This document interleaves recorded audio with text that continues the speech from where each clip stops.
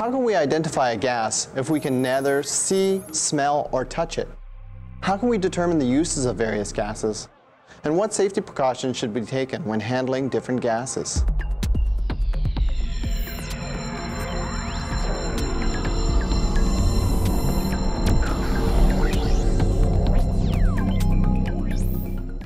Gases such as carbon dioxide, oxygen, and hydrogen have many practical uses and are present in abundant quantity in our environment. In order to identify these gases, scientists rely on their characteristic properties. A characteristic property is a distinctive trait that can be observed. Think of a characteristic property of a gas as its personality. For example, some gases will have explosive personalities while others will not.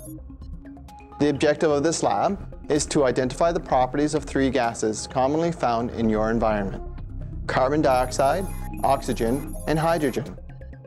The materials that you'll need for this lab are 3 test tubes containing CO2, H2, and O2, matches, wooden splints, and lime water.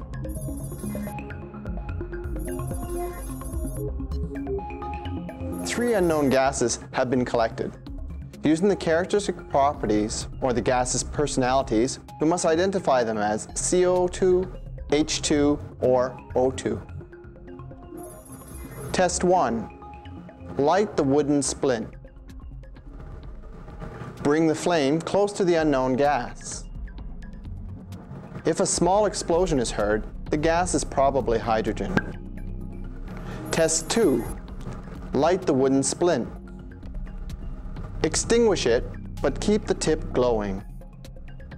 Insert the glowing tip into the test tube containing the unknown gas. If the splint glows brighter or ignites, the gas is probably oxygen. Test 3. Pour a small quantity, approximately 10 milliliters, of lime water into the container. Close the container and shake. If the lime water becomes cloudy or milky, the gas is probably carbon dioxide. How are we able to identify the three gases in this lab? Create a hypothesis explaining your observations. What characteristic properties or personalities did the gases show? It is worth noting that if your results are inconclusive, then the experiment will need to be repeated.